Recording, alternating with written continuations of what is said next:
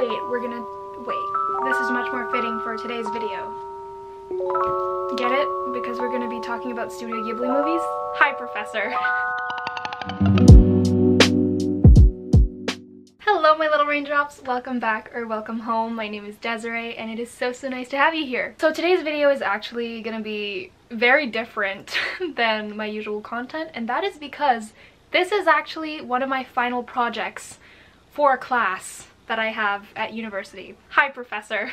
So I decided to do the creative option for one of my final projects for my forced ecofiction class at university, and my professor was kind enough to let me use YouTube as my platform to kind of do this creative project. And so here we are. I could have easily just made this video private and just give it to my professor, but I thought, why not share this with all of you guys? Because I know a lot of you are fans of anime and Studio Ghibli, so I thought might interest you. If it doesn't, totally fine. You can just close the video and scroll to something else. But if you are interested, get cozy. I have a lot to say. It would probably help if I had the right journal. There we go. Let me get my presentation plan here. Right, okay, so first things first. What is this project? Well, I decided to do a very specific analysis of 4 Studio Ghibli movies that have a very specific or important portrayal of forest, nature, and trees. My forest ecofiction class has been reading a lot of texts that focus on the hidden life of trees. That is one of the books that we had to read in this class.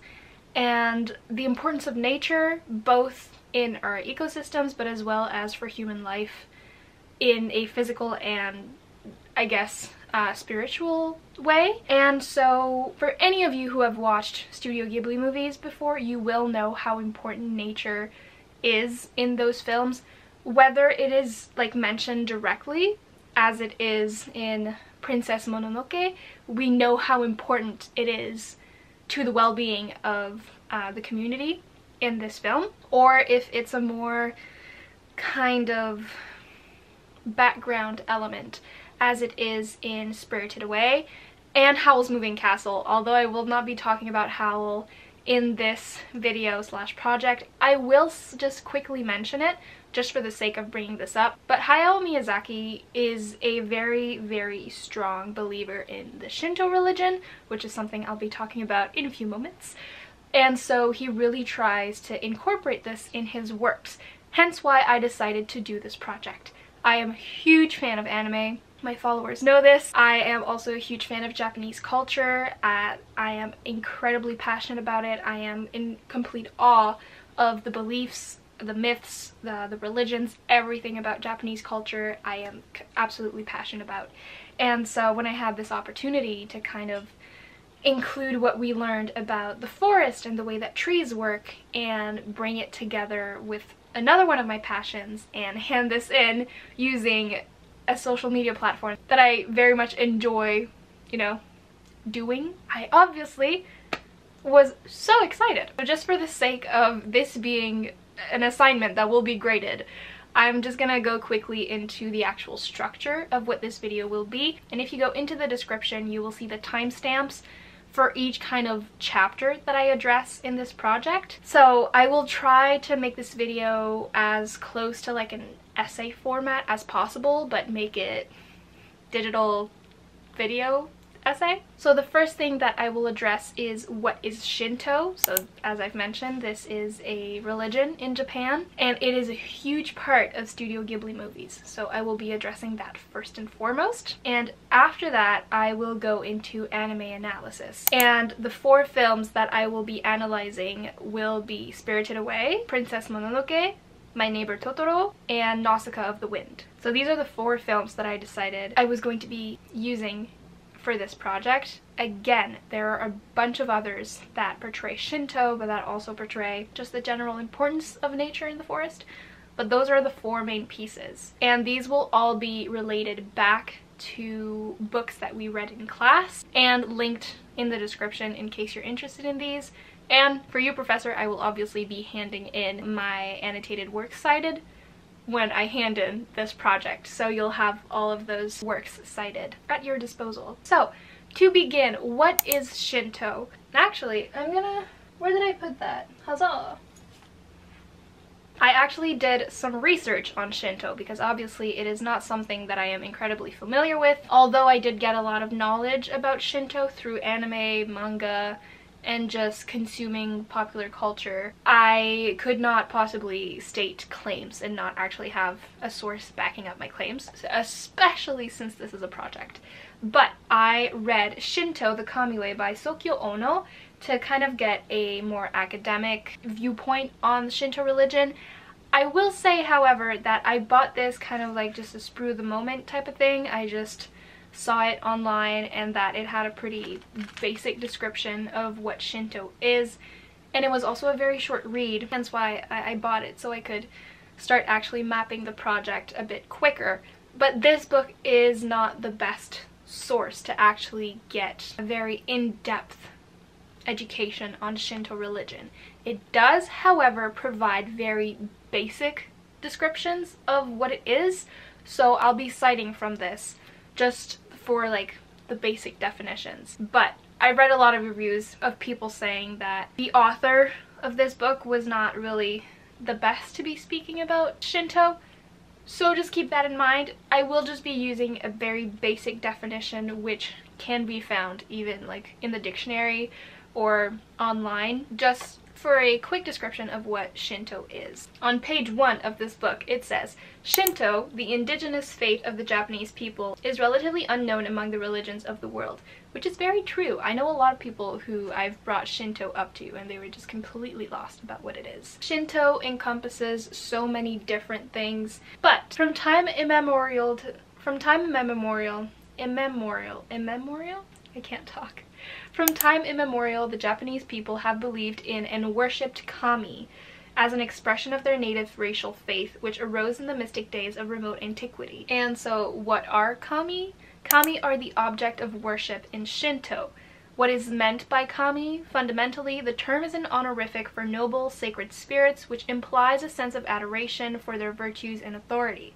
All beings have such spirits, so in a sense all beings can be called kami or be regarded as potential kami. In Shinto, the beliefs are that anything have these kinds of spirits, and so anything can be considered as kami, but not anything can be worshipped as kami. Another very, very important belief in Shinto is that nature is like above all. It's one of the most important things in Shintoism, and it is where most of the kami reside. You will probably realize that many Shinto shrines, which are most often indicated by having a tori at the entrance, these red gates, and they dedicate the entrance to the spirit world, the kami world. And this is something that I will bring up in the analysis of Spirited Away. You see a tori gate when they go up the hill. Shinto shrines are most often in a natural area, most often surrounded by trees, and a lot of their worship tools, I guess you could call them, are related to nature. And they have a one specific tree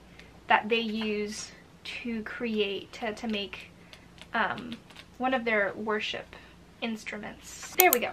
So the purification wand, which is called haraigushi, it has many long paper streamers and a few strands of flax. It is for the rite of purification, and so in performing this rite, the wand is removed from its stand by a priest who, facing the worshipper or object to be purified, waves it first over his left and then the right, and finally back to the left shoulder with a characteristic flourish before replacing it. And sometimes a small branch of the sacred sakaki tree is used instead of this wand.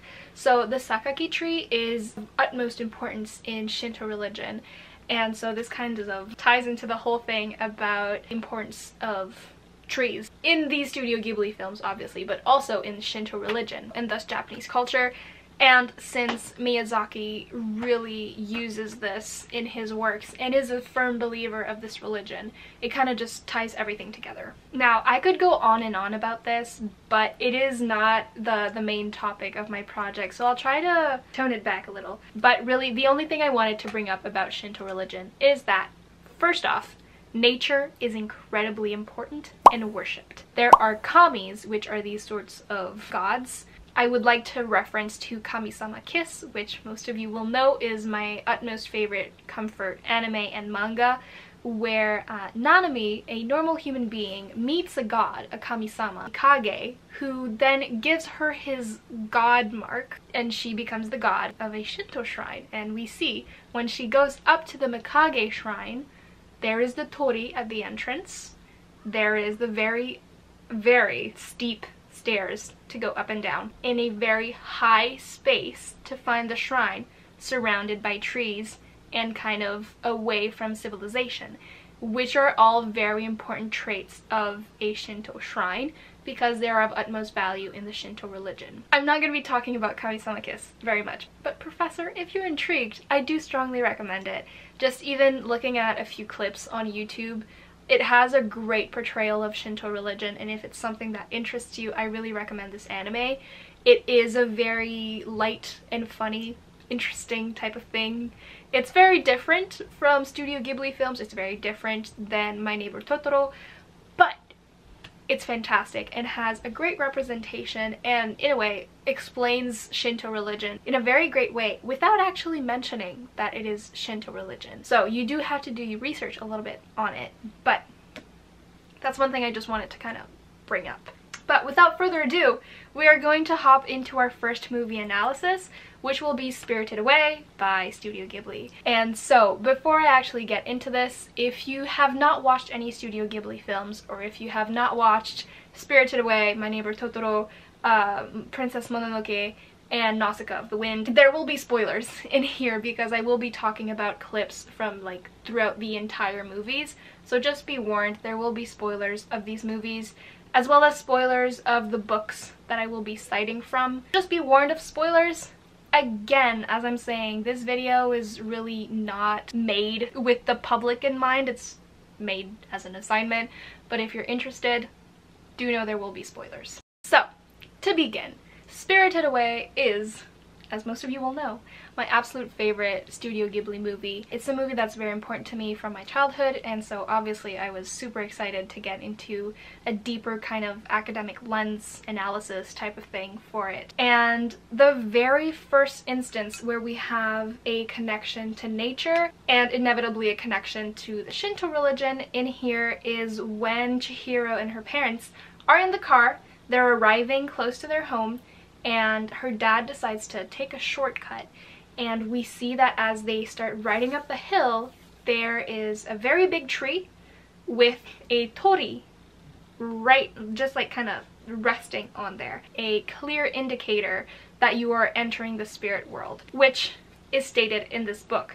Oftentimes, if it's not like a huge red tori, then there will often be either a very specific tree that will just be like there, and that's kind of the indicator that they're entering the spirit world, or there will be a tori resting against this very big main tree. When you see that, you know you are leaving the human world behind and entering the spirit world. So when Chihiro and her parents go past that point and into the forest up the hill, that is their indicator that they are officially leaving the real world behind and they are entering the world of spirits, which Chihiro eventually makes her way to when they pass another gate. And so as they're driving up the hill, Chihiro asks her mother, "Mom, what are those little things, those little houses?"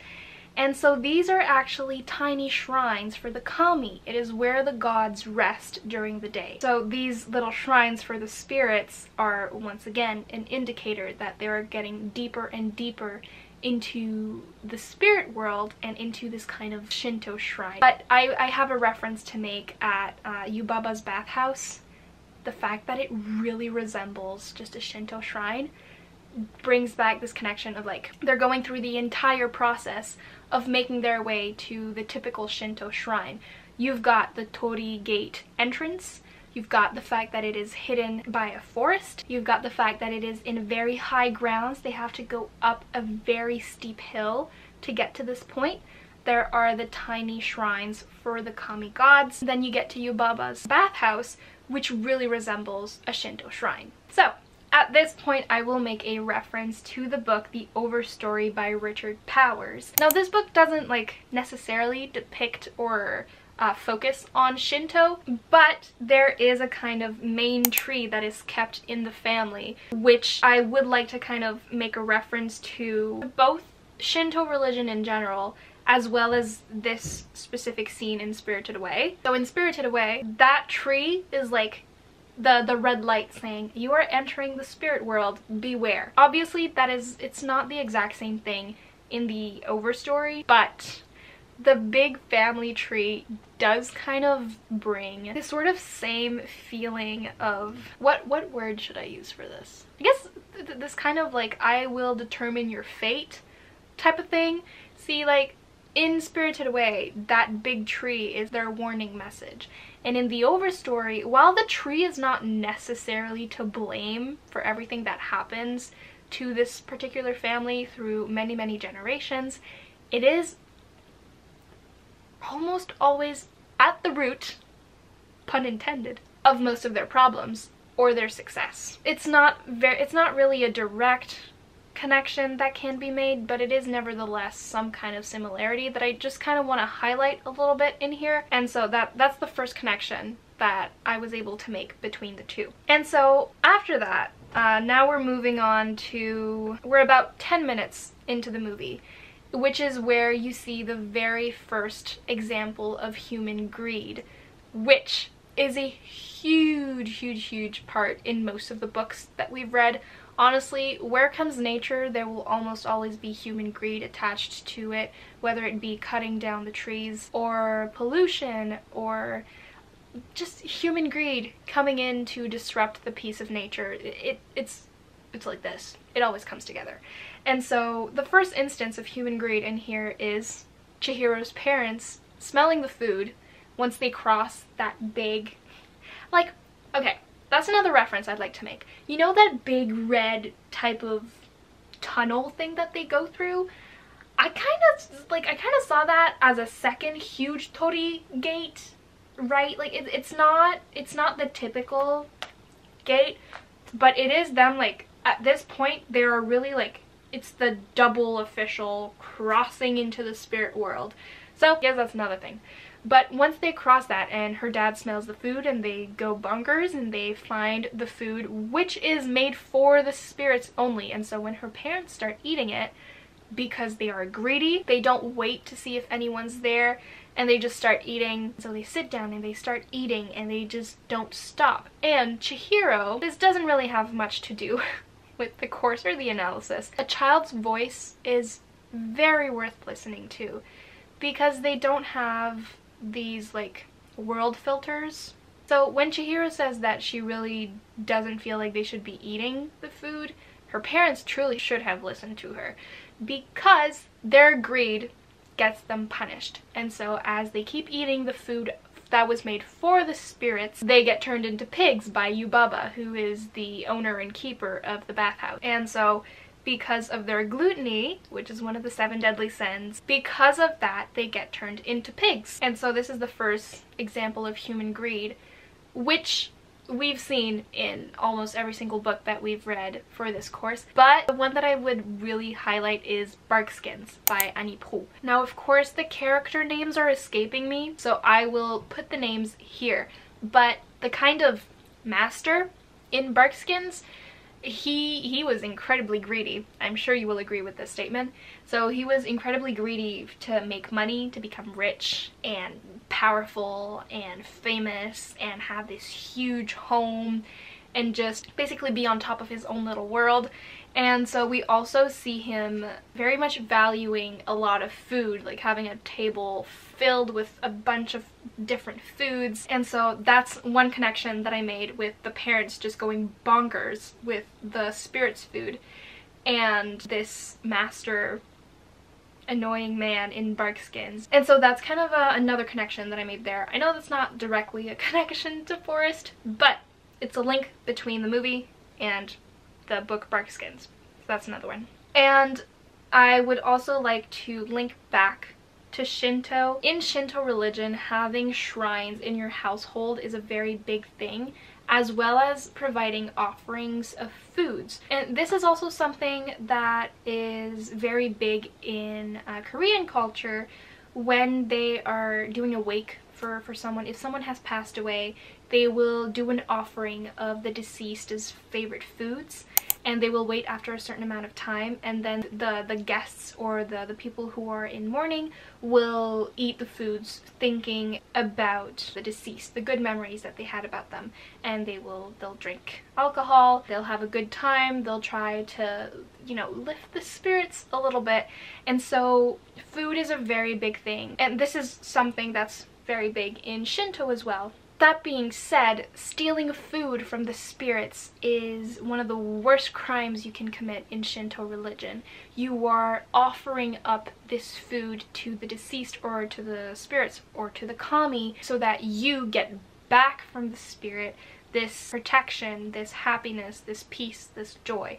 And so if you give food to the spirit so that in turn you will get good luck back, if you steal their food, you will inevitably be given bad luck in return.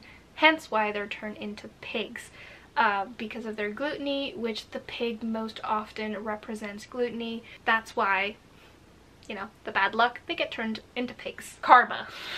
So now, about another 40 minutes into the movie, when we get to see the stink spirits, is what Yubaba calls it at the first interaction they have with it, but we do eventually come to see that it was a polluted river spirit. So we see this huge glob just get into the bathhouse and they want to take a bath. And so Yubaba, who doesn't want to have anything to do with, you know, like dirtying her hands, she's just kind of doing this for the money. She is a great example of another form of greed for the money, which again makes me think of that master man in Barkskins. So she gives this to Chihiro, who is the new girl at the bathhouse, and she has to take the tokens. Thankfully, No Face has given her a bunch of tokens because this spirit is just after Chihiro's approval because it's lonely. It doesn't have anyone worshipping it. It's a lonely spirit. It's looking for someone to give good luck to.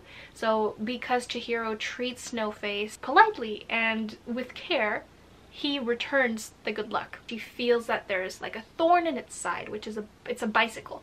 And so Yubaba realizes this is no stink spirit we have on our hands. Everybody get down there, we need to help it. And so they start, no, heave ho, heave ho. They start pulling out the bike, which in turn gets all the human pollution to fall out of the spirit.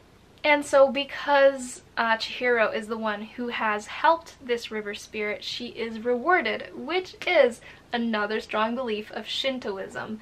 If you help a kami, if you worship a kami, you will be rewarded. And so because Chihiro helps the spirit, it gives her this little kind of meatball looking thing, but it's medicine from the river spirit. And that river spirit was a very, very important river spirit. And this little medicine ball is actually what helps her towards the end of the movie to heal Haku. Won't really go into too much detail about that because that's slightly irrelevant, but it's such a great part in the film.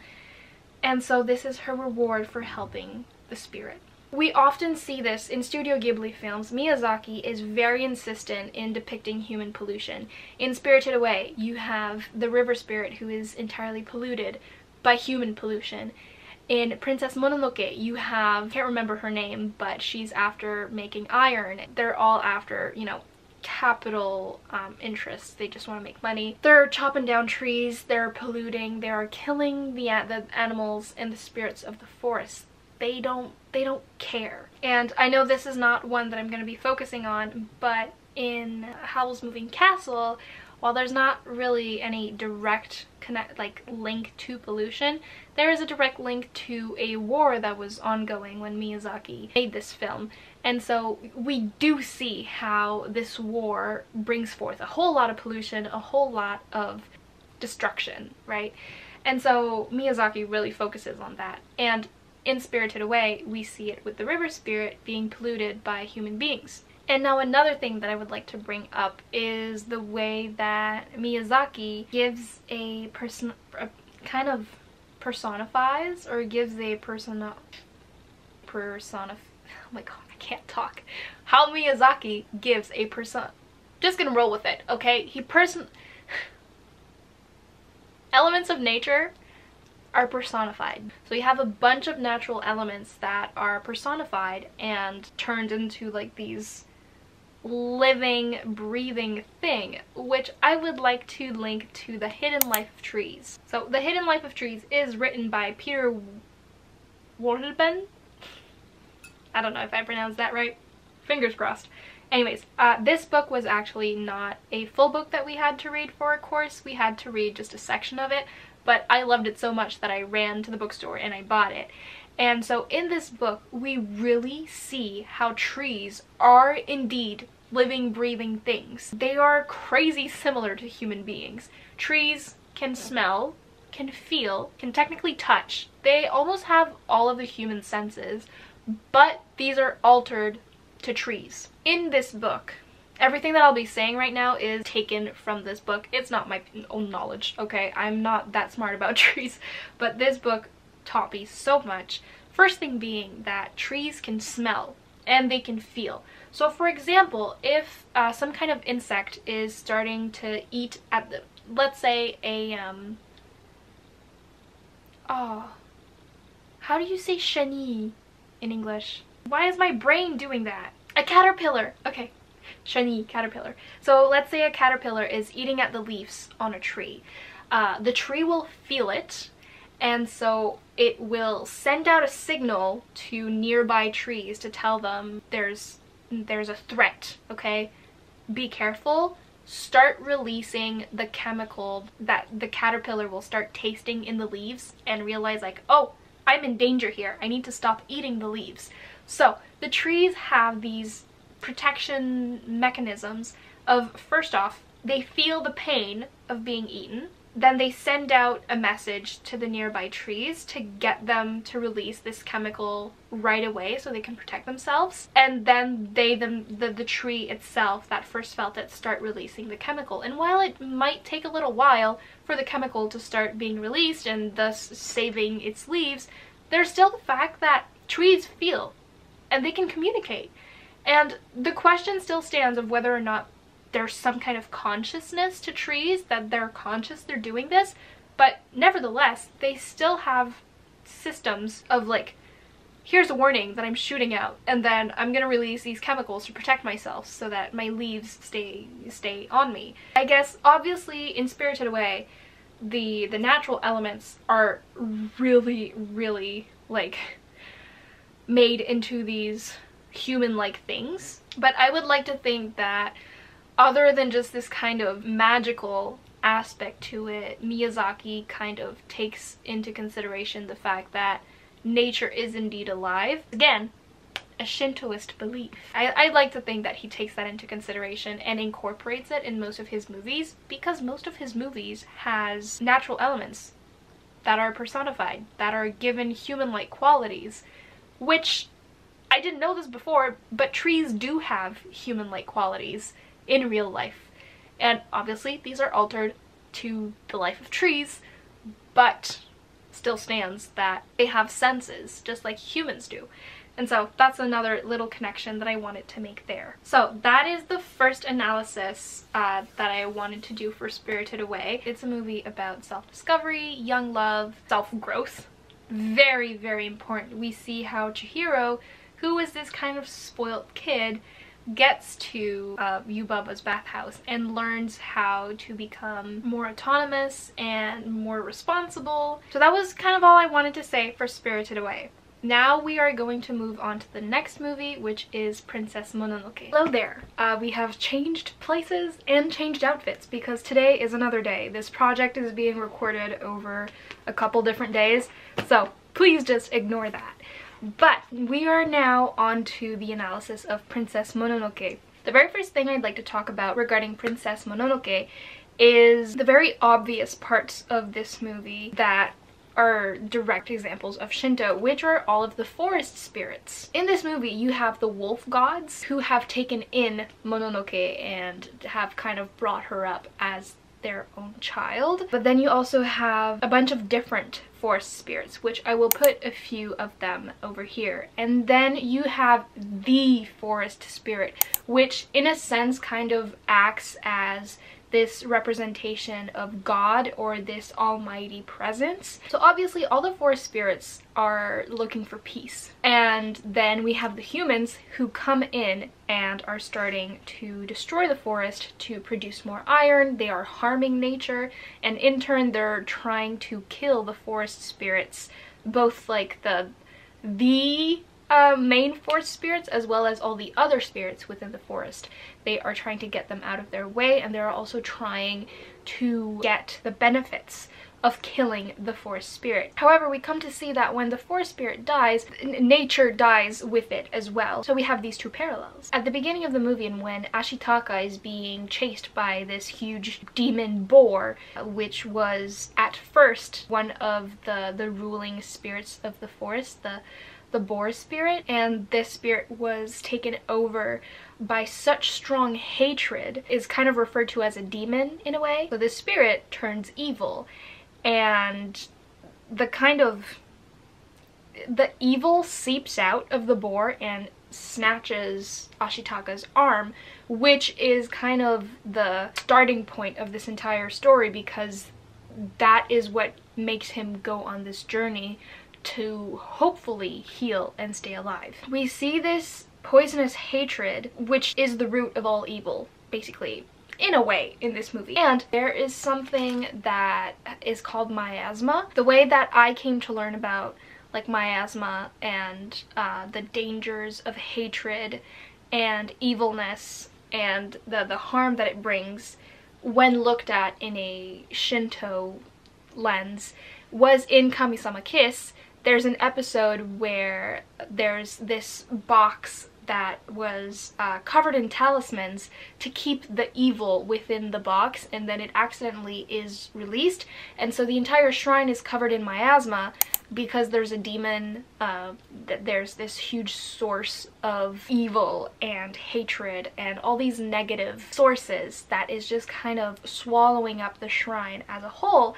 And so Nanami has to ward off this miasma demon, whatever, by doing a traditional dance with the, I don't know what it's called, but the bell instrument. This is a traditional dance in the Shinto religion. It's a traditional dance to ward off demons and evil. And so that's kind of how I came to be familiar with this idea of miasma. And it's often portrayed as this kind of dark purple slimy substance. We've seen it in Spirited Away when the stink spirit goes into the bath. When the brown substance starts getting off of it, there are also these blobs of purple stuff, and that purple stuff is basically miasma. So this evil, wrongdoing type of presence. And for the case of Spirited Away, it was human pollution, human greed, human carelessness. And so in Princess Mononoke, the purple thing that took over the boar spirit and then took over Ashitaka's arm and was slowly killing him was evil and hatred. This all ties back to the iron production in the movie. These people are only focused on money, success, riches.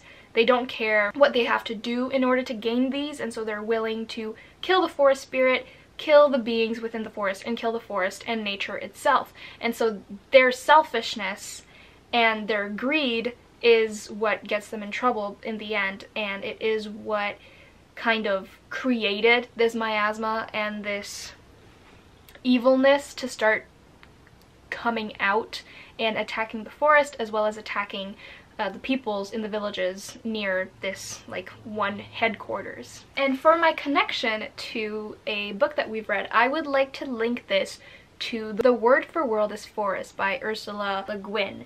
The connection is pretty evident for you, Professor, since you know what the book is about. In The Word for World is Forest, we have these two peoples. We have human beings who have gone into space onto this other planet to start cutting down the trees of the Ashthians. Are genetically related to humans, but they're kind of these sort of different beings. They're described as being these short, green, fuzzy creatures, and for some reason I could only see mini Grinches walking around everywhere when I was reading the book. But anyways, that is kind of the link that I made when I was watching the movie.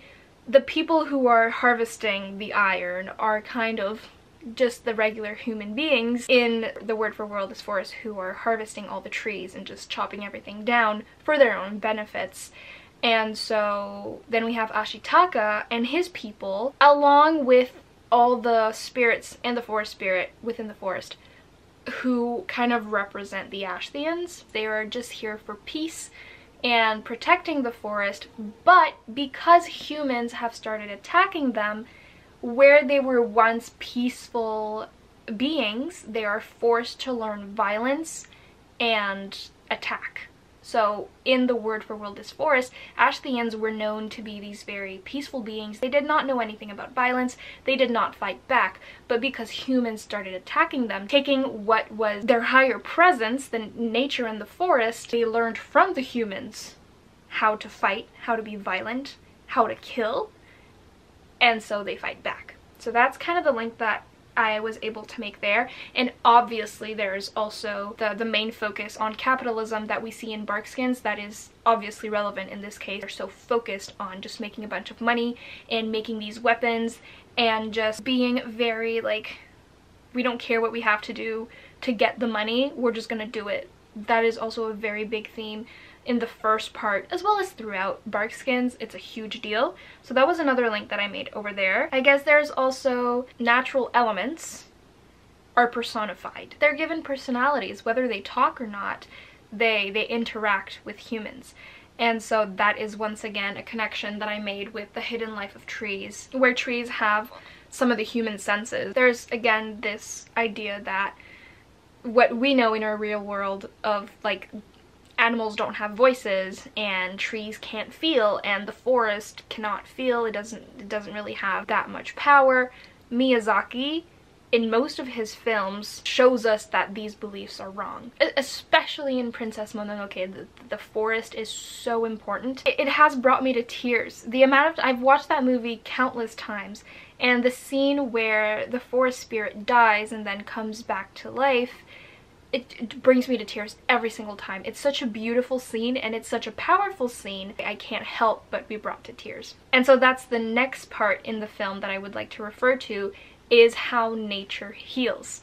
And so this is something that we have both read about, but it's also something that we've discussed in class just in general.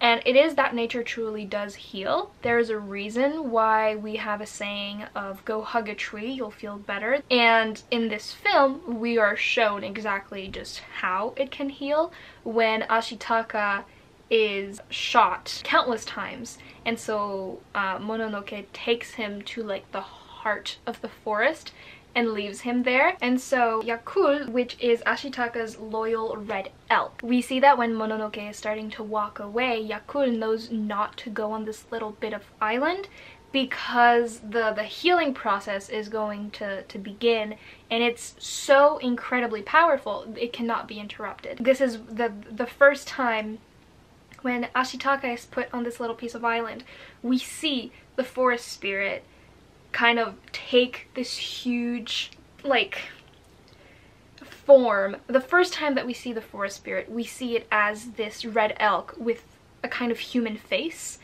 and it just keeps walking, but it is also surrounded by light, which is often like that's the stereotypical portrayal of a god or some kind of higher presence. So that's the first time we see it. But when Ashitaka is on that little piece of land and is dying, we see the forest spirit take on its like true form and just starts like, anyways, we see the forest spirit take on its true form, and then it slowly starts healing Ashitaka.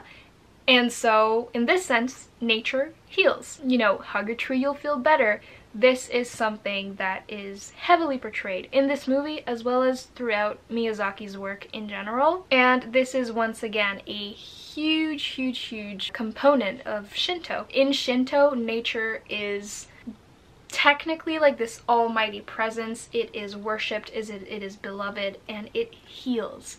So there's a reason why most Shinto shrines are at the heart of a forest or are surrounded by nature, because it's peaceful, it is calm, it is quiet, and it heals.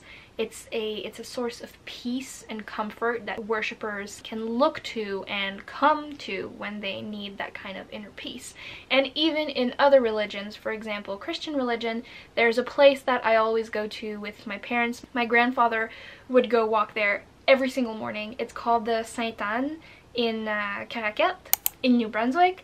It is a beautiful place, and every single time I go to see my mom's side of the family in Tracadie, we go walk the Sainte-Anne, which is very similar to Shinto because it is in the middle of the forest, right by the sea. You have to walk this path through the forest, and it has these kinds of, I guess we could say, sculptures of moments in the Bible. And so I typically go there for the peace that nature brings me, and also because my parents took me there regularly when I was a very, very little kid, and so it brings me a lot of comfort to be there, and nature gives me a lot of peace, and just my mind, which never shuts up. When I'm there, completely blank. It is one of the only times that my mind just stops running 24/7. And so I guess that in a way Shinto and Shinto shrines kind of bring the same comfort to worshippers, because it is deep in the forest where it is calm, peaceful, quiet. And in this movie we show how if humankind comes to disrupt this peace, then inevitably there will be bad things that are going to happen, and the spirits will fight back. They will fight back against the miasma, they'll fight back after humankind to kind of try to gain this peace back. And another thing that I want to mention about how the nature heals Ashitaka, this is also something that we saw throughout the course, that trees heal each other, right? We saw, now I can't remember which specific kinds of trees, and I can't for the life of me remember which book we saw this in. I do believe it was in The Hidden Life of Trees. With the fungal networks that trees have beneath ground, they are able to help other trees around them, whether it be a tree that is sick, or just if a tree needs help and it's surrounded by the right kinds of trees,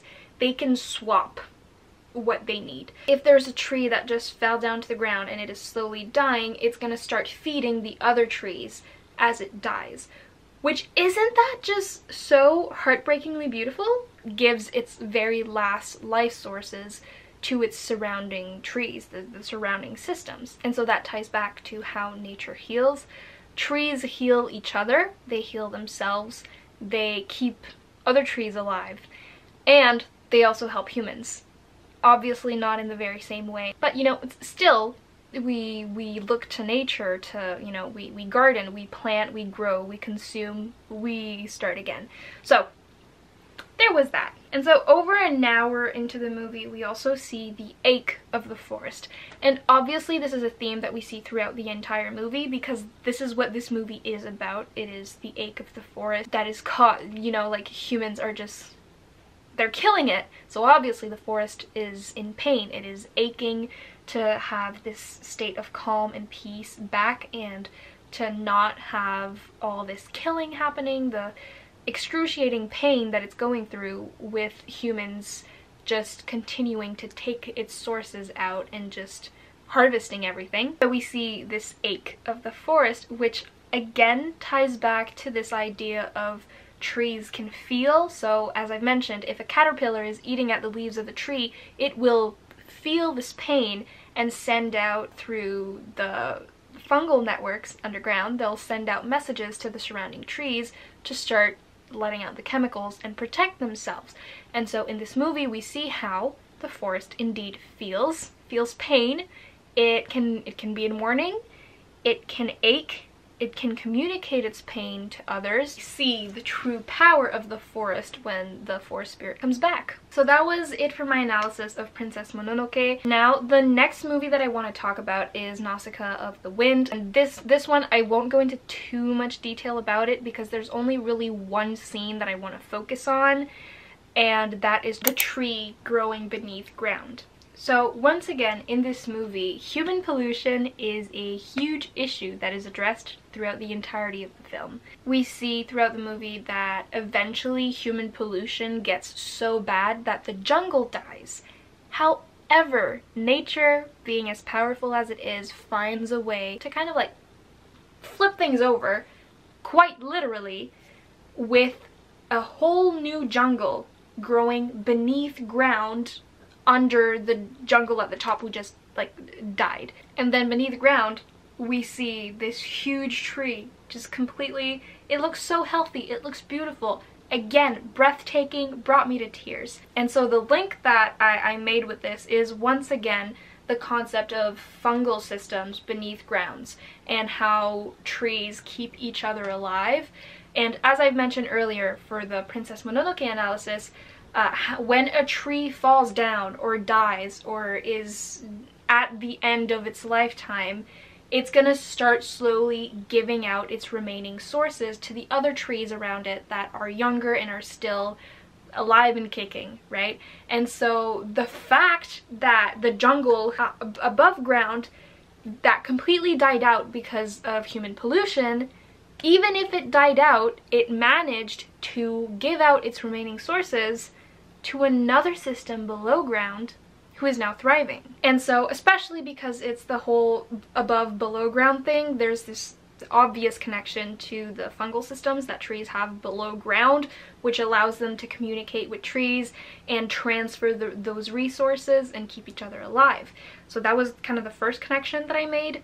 And so even if it's dead, it has a whole lot of value when it comes to nature and the forest. So that was kind of the only thing I really wanted to talk about when it comes to Nausicaa of the Wind. It's a great movie. It is not necessarily, it's not one that I've watched a lot in Studio Ghibli, hence why I don't want to go into too much of an analysis. I feel like I haven't watched it enough to really go in depth and into a lot of details. Nevertheless, a super important moment and a very good example to connect with our course readings. All right. We are on to our last movie analysis, and that is My Neighbor Totoro. I have so many connections to make with this movie. The very first being that Totoro reminds me of Ashthians in The Word for World is Forest, because he's kind of like this forest spirit, this very important forest being who is in the forest and who protects it because it's his home, which is exactly what the Ashthians do. And so Totoro is kind of like this creature who does no harm, knows no harm, cannot be evil, and so on and so forth. Same concept as the Ashthians before they were attacked by humankind and were then forced to retaliate. Another aspect of the movie that I would like to bring up is the camphor tree. It's where Totoro lives. On this wiki page, it says that the camphor tree is about 25 meters tall. That is tall. It's an evergreen tree and it produces clusters of blackberry-like fruit. Once again, we get this kind of sense of a main center tree, which is relevant in Shinto. And in Shinto, most of the trees that are kind of worshipped or are important in the religion are evergreens. So once again, in this movie, we have Totoro, who is kind of the guardian of the forest, much like how the forest spirit in Princess Mononoke was like the primary guardian of the forest. I have another very fun fact. Totoro was inspired by a tree. So he was inspired by a sacred 1,000-year-old cedar tree that looks just like the Ghibli forest spirit, Totoro. But it is affectionately referred to as the Kosugi no Osugi by the locals. The sacred cedar tree has also earned the moniker of Totoro tree, and it's not hard to see why. it looks exactly like him. So that was just a quick little fun fact for you. I just wanted to add that in. So going back to the giant camphor tree where Totoro lives, it is said that it's another nod to the Shinto-inspired pantheism.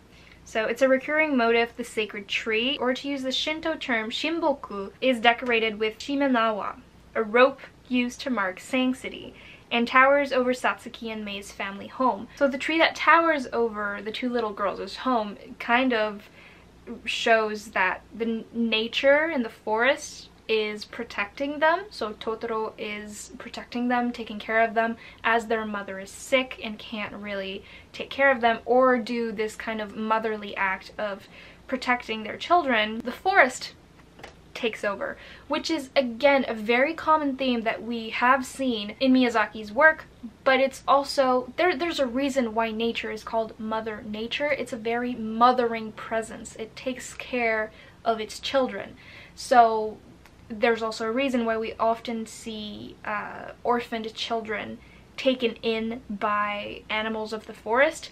We see it in Princess Mononoke when the wolf gods take Mononoke as their own. We see it in My Neighbor Totoro when Totoro protects Satsuki and Mei. We also see it in The Jungle Book when Mowgli is taken in by the Black Panther, right? It's everywhere. This idea of animals taking in human beings that are orphaned, given away, or their parents have died, or whatever. There's a reason why nature is called Mother Nature. And I'm sure that's probably not like the main reason, but nature nurtures, right? So another little connection in there for you. And another very common theme that we see in My Neighbor Totoro is industrialization, pollution, the way that nature has changed over the years. We see that Mei and Satsuki's parents often kind of reminisce on how Japan used to be before all this industrialization. When Satsuki, Mei, and their father visit Totoro's Shimboku, he's like, he says something like, "Oh, a magnificent tree. It's been around since long ago, back in the time when trees and people used to be friends." I don't even need to unpack that, but it again hints at a human tendency to just destroy everything that is peaceful for money.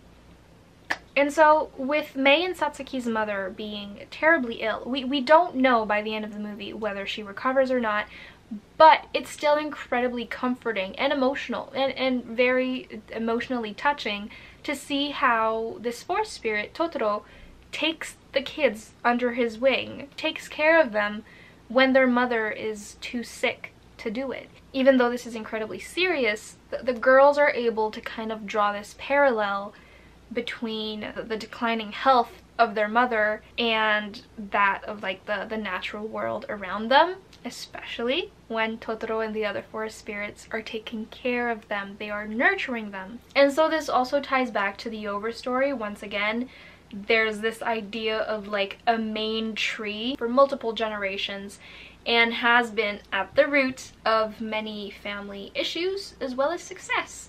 So in the case of My Neighbor Totoro, the tree where Totoro lives is what protects the kids. It protects their household. And so in the Overstory, we have this kind of similar mindset where this tree has been around for multiple generations and brings father and son together through all of these generations. Am I done? I think I'm done. Well, that was it. I absolutely loved making this project, and so I do hope that I have done all these movies and Shinto religion justice. I would like to state, I know I probably should have said this at the beginning of the video, I am in no way, shape, or form a professional. I have not necessarily been studying anime or Japanese culture for all that long. I do not want to say that what I say is 1000% accurate. I will say that I did my research, and so what I've been talking about has been researched for quite a few months, and in fact quite a few years, because I've been watching these movies for so long.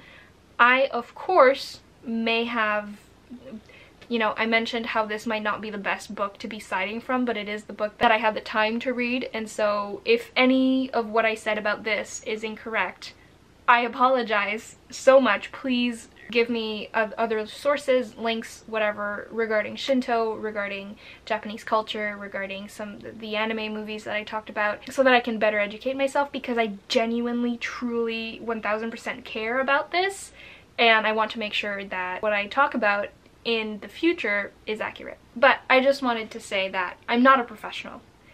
I am just someone who decided to share her final project with the internet, and I just hope that it was entertaining. But yes, Professor, that is it for my project. Again, thank you so much for letting me do it in this format, and for all of my little raindrops who decided to watch this like hour-long video. I hope that you found some interesting stuff in it. I hope that maybe I taught you a thing or two, maybe? You know, that would be fun. I would just really genuinely want to thank any of you who have watched up to this point other than my professor, because this is my project. I can't even tell you how much it means to me that you have watched until this point in the video, because I know it's a long one. But thank you so much for taking some time in your day to watch my content, and in turn for supporting one of my final projects at university. I'm not graduating this year, I just mean like final projects for this class that I'm taking at university. I'm still a third year. I'm graduating in 2024. Anyways, thank you so much. I do really hope you enjoyed it. So if you did enjoy this video, it would be absolutely fantastic if you left it a thumbs up, because it kind of just, you know, it's gonna make me feel a little bit better about spending so many hours on a YouTube video for a project. So in a way, you're kind of showing my professor that this was a good project. But I am kidding. If you want to leave it a thumbs up, go ahead. It's up to you. And if you would like to join the Little Raindrops family, feel free to subscribe to the channel and hit the notification bell to be notified when I post new content. I typically post every single Monday. The only reason I am posting this on a Friday is because it's due today. So thank you so very much for watching, and I hope you enjoyed it. Thank you, Professor, for an amazing semester. I also hope you enjoyed this video. I hope you found some fun stuff. And that's it. I will see you guys in the next one.